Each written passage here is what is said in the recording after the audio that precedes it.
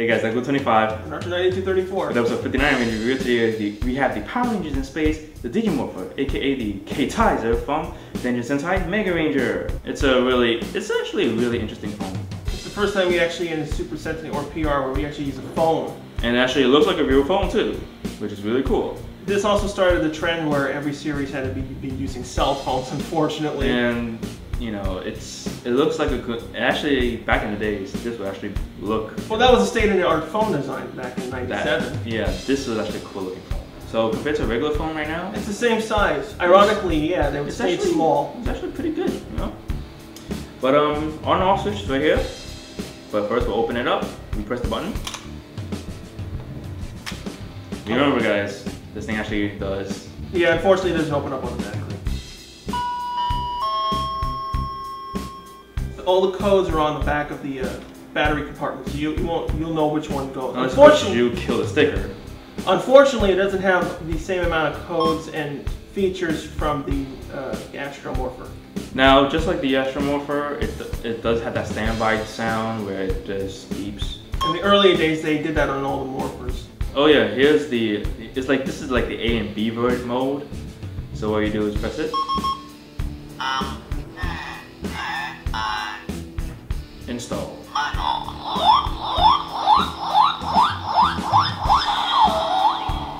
This toy is pretty loud. Now let's do only the other modes. A mode is, press it again, 259. This summons his bike, aka the Cyber Slider. Now we'll do the computer, 148. I think it's the scanning mode.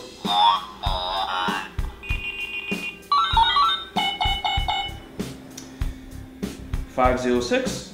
This is the calling mode. This can be used as an alarm to wake you up in the morning.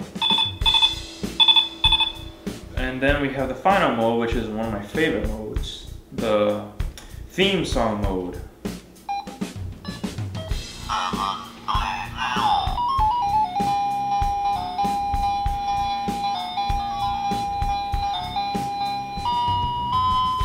Now, the funny thing about the Keitaizer is that all the top 9 buttons are the same.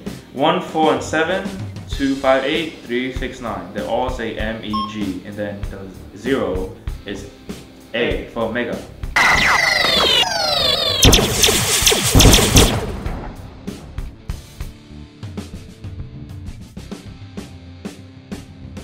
Alright, so now alteration-wise. Funny thing is, not that much was changed from the Digimorpher to the Keitaizer. The only difference is that they didn't have the Mega Light. It was just a sticker on-screen Mega, and that's about it. I didn't get why they took it out because I had to actually repair this one. We got it from CS because it was damaged, unfortunately. And really, there was only really 4 LED lights in there. It was really was it that expensive to keep it in there?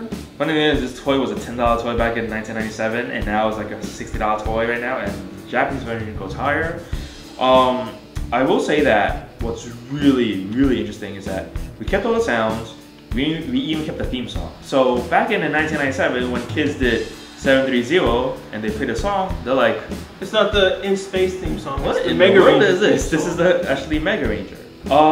You know, it's a really nice, decent toy, of course. It doesn't have all the features, unfortunately, from the Astromorpher. The Astromorpher does have more features, including that game. The game. I mean, if they put a game in here, that would have been, like, brilliant, but I guess...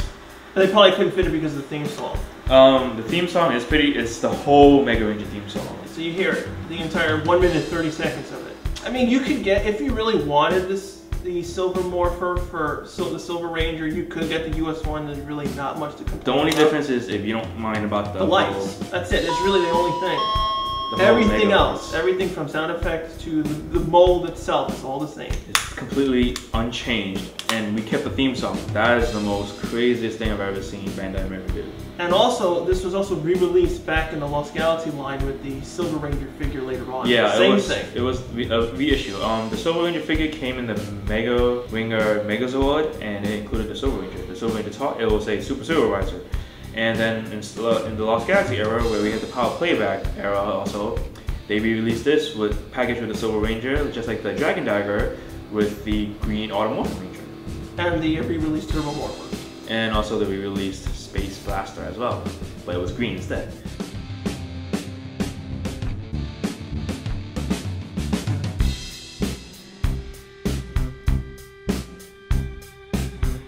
Get it?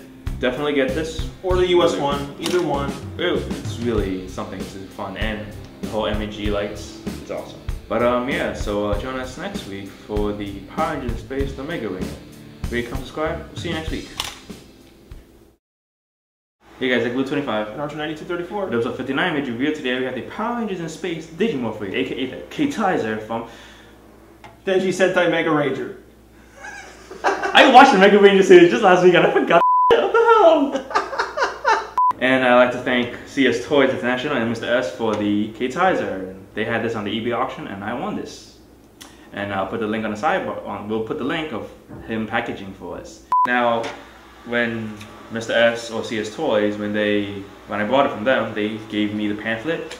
It features all the Rangers from all 35 Super Sentai series, back and front. Yeah, it's just a small pamphlet that came with it just to show off all the stuff from Keitaizer.